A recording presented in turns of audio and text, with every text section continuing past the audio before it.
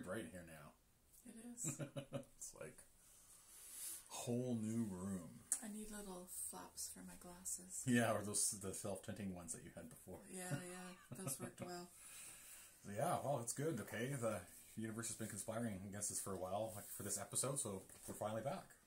Yeah, we were without power and water for a few days, and holidays and just like combination of things, yeah, like just equipment failures. The equipment failure really started the whole thing off. Yeah. And then we just sat down to do this episode, and like the head of the tripod it broke right off as we sat down, so we had to put it on hold. We had ordered some new lights, and and there was a postal strike in Canada. And then the storm. So the stuff just kind of was laying wherever, not being delivered, and then we had the storm. Yeah. The worst storm we've had in 20 years. At least, yeah. It took our power out for a couple of days. Yeah, no power for a couple of days, no water for a couple of days. No water. So then Christmas. And then Christmas. So we're back. Okay. Intro. Cue intro music.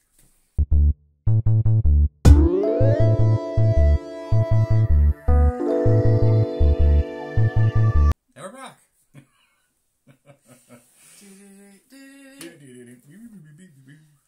Okay. All right. So, episode 22. It feels like forever since we've listened to these albums. It has been. I know. I considered actually listening to a few of them again. Thankfully, I'm intimately familiar with this first one because I used to own it myself and played it a lot. Mm-hmm. Oh, really? Yeah. Okay. Oh, yeah. This seems like a Vicky album. Yeah. Okay, so the first one. So the first one is Shari Ulrich, One Step Ahead. Number 2 is Brian Plummer, No Questions. Oh, I didn't even notice he had a giant hole punch too. Okay, I understand. Okay. Third one is Heaven's Radio, Uptown Babies. Oh, it's just getting. I haven't done this for a while. Got to get organized again. Okay. That'll take us 5 episodes to get back in the groove again. And then something will happen where we'll stop for a while. Everybody's like, what the? Okay. So. Hold on a sec.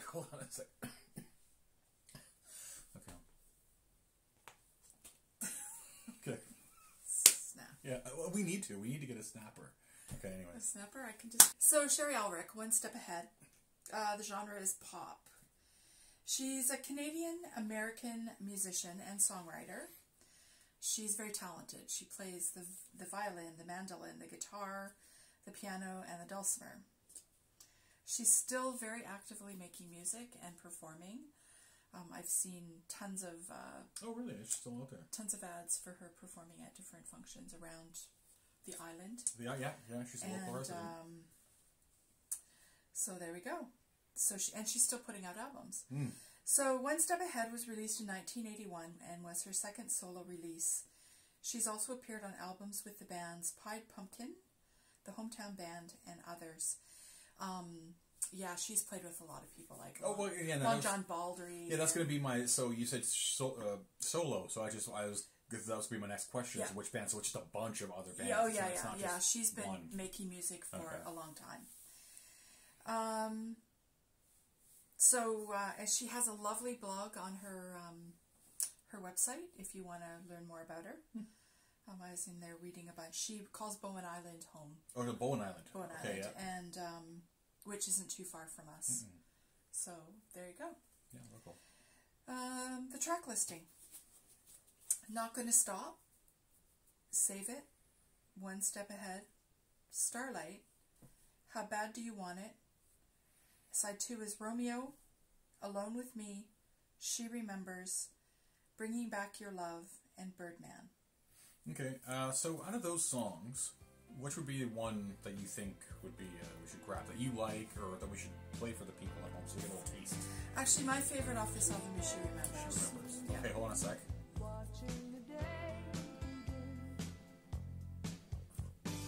It's playing. Can you hear it? Okay.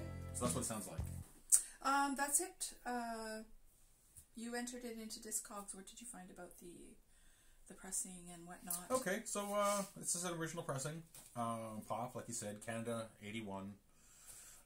Condition covers, and it's all right.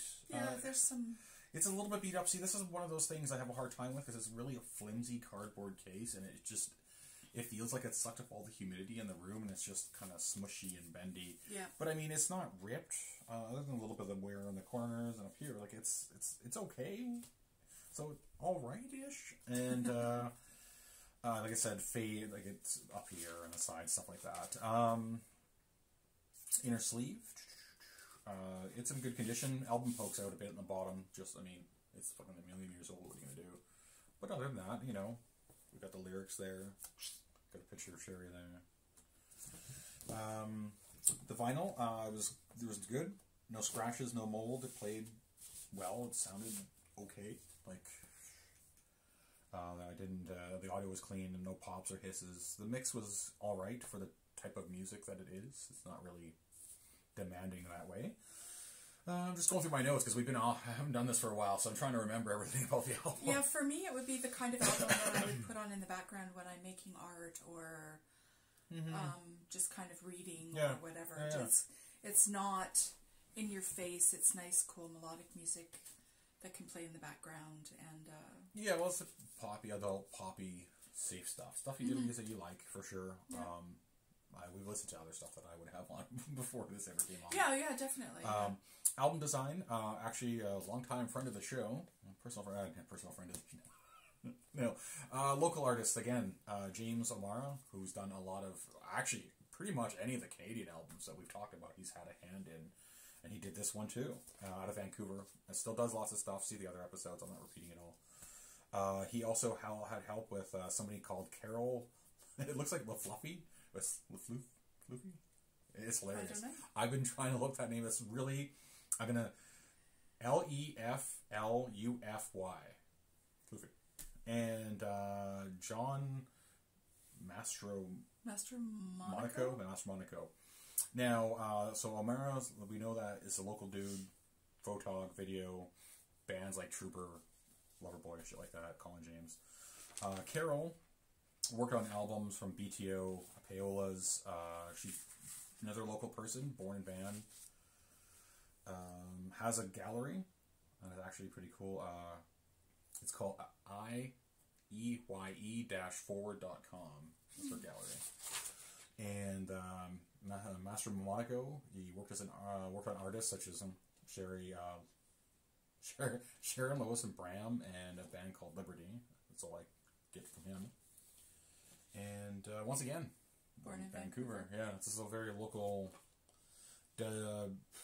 advertising, and moved to directing. He's still working in commercials and stuff today. You know that newest one they had for Subaru, where the cars are like out and free ranging and shit. Yeah, he did that. Oh, cool. Yeah. So there you go. There's the three people. They've all gone on to do other things. I started out doing this kind of stuff. The producer too. I didn't talk about her. Him actually. Him, yeah. Claire Lawrence. He was a founding member of the Canadian band The Collectors, which transitioned to the band Chilliwack, which is another CanCon. Still playing today. Successful Canadian band. Yeah. He left the group in 1971 to produce a number of prominent artists and groups, including Susan Jacks, Valdi, Shari Ulrich, and he produced a show on CBC Radio for a long time called The Canadian Gold Rush that was hosted by Terry David Mulligan, who is also another big name in radio and music from across Canada. Music and stuff, yeah. And he scored the music to the CBC show The Beachcombers. Yeah. Which is another Canadian iconic series that everybody should know about. Yeah. Well, yeah.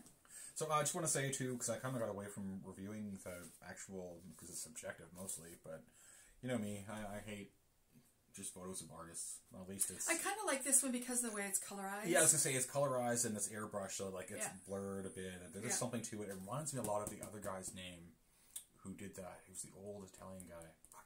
Anyways, it's really similar to that. I actually don't mind that gray and yellow. I don't like that. Yeah, it's easier to read a lot. We've had a lot that you can't read what's on the back because the colors are... Yeah, it's a bit of a musical note. Oh, yeah, I did notice that. Oh, that's cool. Yeah. So yeah, anyways, I don't mind that one so much, but I'm not, like I said, I'm not a huge fan of just artists. Of just artists, and the next one's going to be the same too. Okay, I'm good. That's all my stuff. Yeah. The sale history. Yeah. On Discogs, 505. Mid is $7.53, and in mint condition, $10. Yeah. Which, by today's standards, if you were to buy that album, it's probably $35. Oh, they probably charge you $35 for it. Yeah, that seems to be the going rate for albums these days, which is a sad state of affairs. They're taking advantage of the resurgence of vinyl and totally gouging. Totally. So, what was your rating? Rating is, I love this album, and like I said, I used to own it, so I would listen to it again. Yeah. Back in the collection. Yeah, and for me, I just don't care. You can find these albums anywhere in any cheap bin. So, I don't want to necessarily throw the hate at it that we throw some of the albums, like throw in the garbage and shit on it and set it on fire. Yeah, I just don't care. So I guess garbage. Yeah, she's definitely out of your wheelhouse.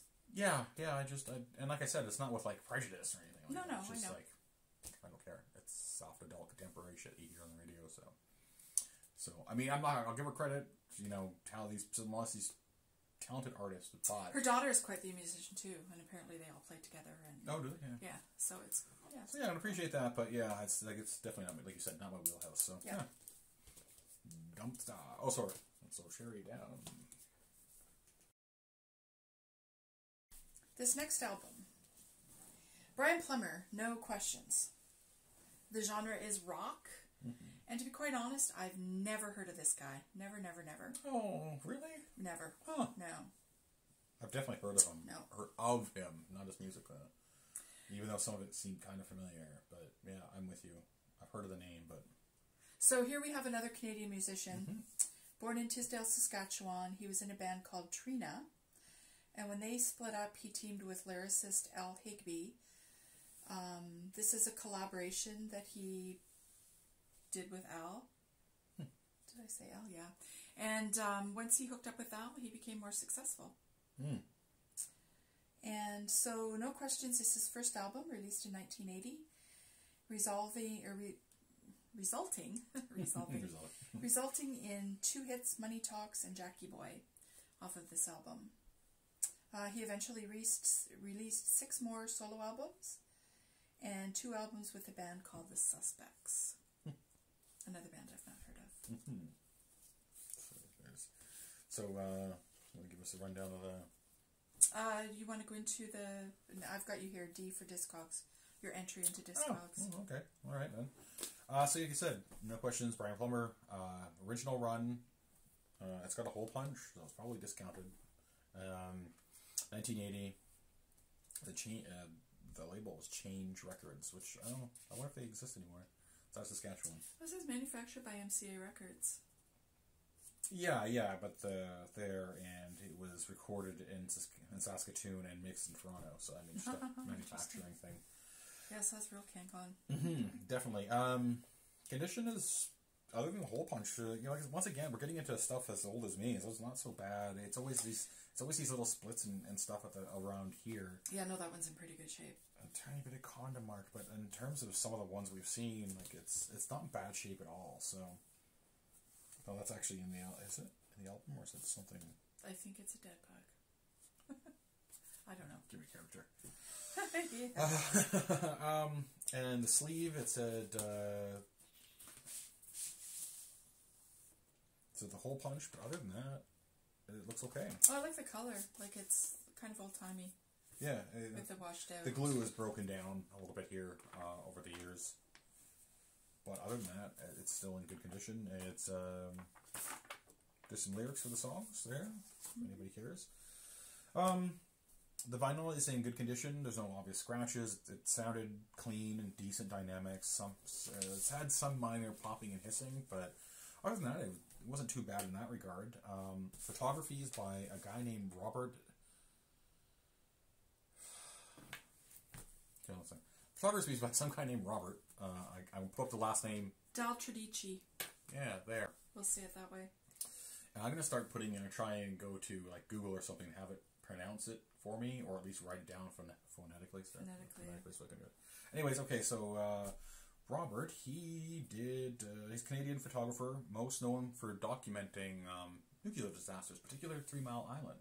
Interesting. Yeah, he's made some award-winning documentaries, and he started out doing this basic stuff. And it always, it's amazing that it's frustrating and amazing at the same time that shit like that can lead to other things. You know what I mean? Award-winning things. Award-winning things. Like, yeah. There's nothing special about any of these fucking photos. I honestly throw away shit that looks like that. And anyways. So, 3 Mile, and he's a teacher, right?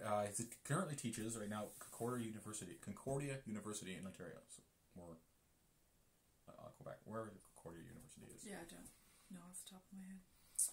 And his only music credits were for Brian Plummer. So this one and his next album, I think, and that's it. And he went to doing documentaries. So after that, he's like, screw this, I'm going to do something bigger. This.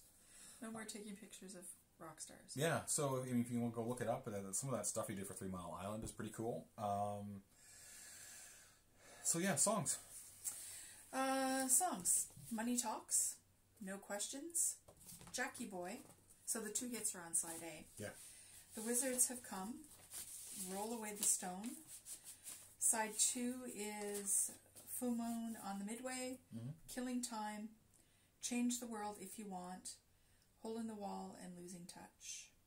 So out of those songs, which one do you think we should give a taste of right now? Probably like Money Talks or No Questions. Yeah. Okay, here we go.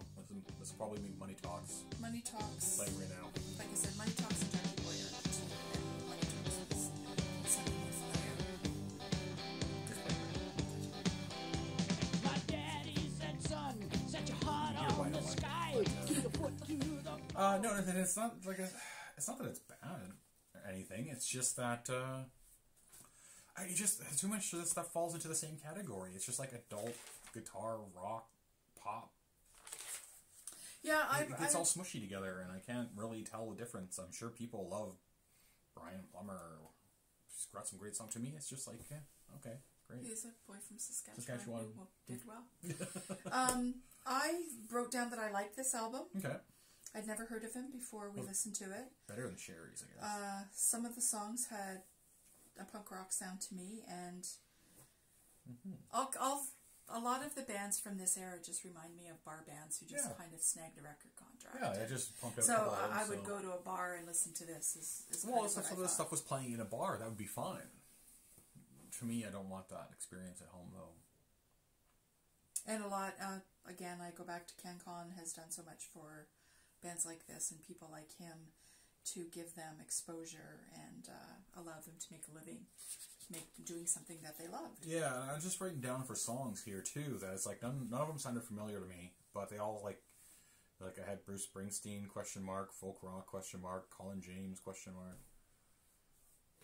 So it's just like it sounded like a lot of other bands. And the producer for this album is named J.J. Stewart, who I could not find anything about. Discogs was barren, Wikipedia was barren. When I put in J.J. Stewart, a lot of other people came up. Yeah. And there was no way to discern whether they were the same person. So. Yeah, it happens. What's your review? Oh, sorry, the sales history. Sale history is $10.64 across the board. Just whatever, no matter what kind of shape they're in. Okay. So, and what was your rating for this guy? My rating is meh. Yeah, that's the issue. Yeah, it's meh. It's kind of in the meh category with everything else. I don't loathe it.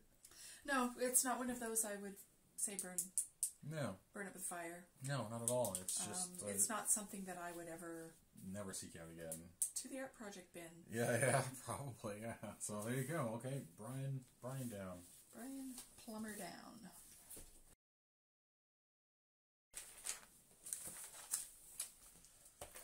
All right, and third one of probably one of the weirder ones. My God, yeah. I question why your father had this album in his collection. Yeah, I guess I get some of it because, like the second side. Okay, let's start at the top because right. This is a weird one to get into. So Heaven's Radio, Uptown Babies. The genre is listed as rock reggae. Ugh. Yeah, I'll comment about that a little bit later. So, Ottawa, Canada-based blues, reggae, funk, soul rock band. inactive after the 80s and then reunited for a time in 2007. Yeah, they did like a couple of one-offs or something. Uptown Babies was the second of 2 albums, and it was released in 1979. Canada, like you said, the 79, this original, got a hole punch that I actually didn't notice the first time around, but it's hole punched, I understand why. Hole punched, but other than that, other than the condom marks, this is actually a great fucking edition, and not only that, but the quality of the cover is actually solid too. Oddly enough, like, it feels firm, and there's a few stains, probably mold, I don't know, coffee? From all that time it's spent in the crawl space? That's definitely mold, yeah. But, I mean, other like, if you can clean up a lot of that, and it's in good condition, it's not ripped or torn, it's just a hole punch. Some stains and mold, that's what I have, great condition. Yeah, the vinyl itself's like it never fucking been played, well, obviously, no wonder why. The audio, like I said, it's going to seem really weird when we get into it. The audio was actually really good. Like, the quality of the sound and the mastering and the instruments, fantastic. Like, that part was down really well. So, album photos. This is an interesting one, because there's a lot of photos here, but there's also 3 names, and I can't find information about any of them. So, yeah, I found that I have a note here that says there's so little as far as info about this band. Yeah, it's impossible to find. It says the producer was a guy named Ted Giroux, but again, no info anywhere. And so the photos were by a person or a group called Film Cruise, Jim Cochran, and Pete Walker, and I can't find anything linking anything. Yeah, so. yeah. I actually, and it's funny too, because and once again, it's a stupid band photo, but I like the colors, there's lots going on, like, it's another one of those ones where I can kind of get away with it, because it's not just them on, like, an ID. Yeah. It's them out having some hard drinks. And the colorization is really kind of cool, too. Yeah. It's the color keying. all done in, complementary hues. And So yeah, I'm with you. It just... we want to read the titles of the songs? Yeah, the track listing. Uptown Babies, Little Piece of Heaven, I Ain't Got It, The Round and Round, New Mown Lawn, Keep on Drumming. Oh, sorry. Keep on Running. I can't read my writing again. Rough Rider, Soul Rebel, River of Jordan, and Heed the Word of the Lord. So, let's get into this shit. Because it's a weird fucking album that borderlines on racist. Yes, yeah. Because it's mostly white guys. I think there's one kind of mixed guy. I think this guy, and I don't think he's like black. He's like Japanese or something. But they do a lot of like black, African. When they do their reggae, the reggae. There's a little bit of religious stuff. So there's like this crazy fake Jamaican. Oh, it's weird having a band of like white Canadians do these, church songs and reggae and stuff. It was the first side was really fucking off-putting. Yeah. I remember even like wrote it down as white reggae, poppy, racist. And it doesn't mean that it necessarily is. It just came across that way now. Yeah. For the first song, Uptown Babies, I said a bunch of white guys from the 80s singing about ghettos and inequality. Yeah. And it just didn't seem like it. No, it was off-putting. It was weird. And then A Little Piece of Heaven. Oh my God, jazz riffs. And then the reggae accents. So yeah, well, and that's the thing. It goes into the reggae. So there's actually a Bob Marley song on here. Soul Rebel is a Bob Marley cover. Yeah. And like I said, they have other church songs and stuff like that. There's Bob Marley, and there's a Blind Willie McTell cover. So we get into the like I said, some of the black musicians and shit. But it's just weird. What's weird about it is that actually these guys are really fucking good at playing. The musicianship, yeah. Like, really good. Like, I enjoyed them playing, but what they played was kind of off-putting. Yeah. Very, very weird. I'm with you. I don't know why my dad would ever own this one. That's a fucking weird one. Well, I guess because they were from Ottawa, maybe your dad saw them in a bar one night. I don't know. It's hole punch, so maybe it was cheap. And you know what? Like I said, it's just so odd. Maybe even this other one was in the bar, maybe? But still, just because, like I said, it's white guys covering other kinds of songs. But they played really well, though. Like, that second side was a little better than the first side. The first side was a little hard to swallow. But, like I said, it's just weird having a bunch of white guys cover you know, old black musicians. But I mean, I guess Zeppelin and Rolling Stones and shit have been doing that forever. Yeah. But it's just this one seems so weird to begin. Like that first side just seemed. I guess for me, the whole reggae accent, Jamaican. Them trying to be Jamaican, Yeah, it was just kind of really off-putting. So that's why it's so weird to me, because like I said, as actual musicians, they're really fucking tight. Really good. I'd like to hear them not play this stuff. Some other normal stuff. So which song should we put on here for the good people, the good 6 people at home watching this? I say Soul Rebel. Okay, The Bob Marley cover. Okay, let's listen to it right now.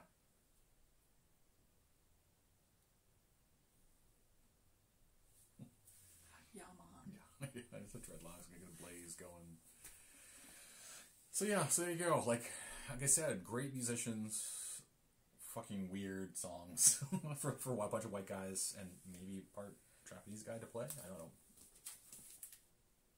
Oh yeah, he looks like he's That's what I mean. It's so odd. Asian. This is This is such a weird album. That's the best I can explain it. Yeah. So what do we got in terms of? In terms of the sale history, $10.58, $11.29, and $12.03. And whenever I'm going to assume my dad bought it, it was 50 cents. Oh.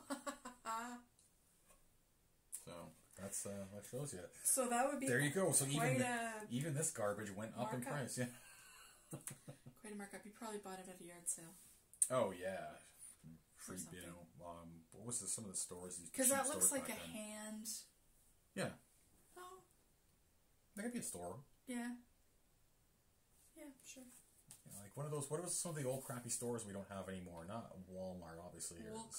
One of those kinds of stores, and their cheap bins. It's probably sorting through there. Items gourd or something.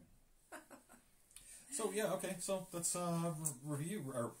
My rating is yeah. burn it with fire 5 times. Yeah. Just so other people don't have to go through it. It's like preventative maintenance. Yeah, you know. Yeah. I'm torn on this one just because it's so awkward and overtly gross at the beginning. But like I said, Would you listen to it again? No. Not a fucking chance. Not even a little bit. Dumpster, but maybe not as far as burning? Yeah, okay, dumpster without burning. Okay. You're welcome. Yeah. Alright. There we go. So, subscribe, listen, tell your friends. We're up to 10 followers. 10 followers, getting there. Plowing through, and like I said, we got some big albums coming up. Even the next couple episodes, I see some other ones that I really love. Pink Floyd's in 3 episodes. Yay! 4 episodes. Dire Straits. Oh, it's gonna be good. Good. So finally some. Yep. Finally. Okay. Thanks for watching.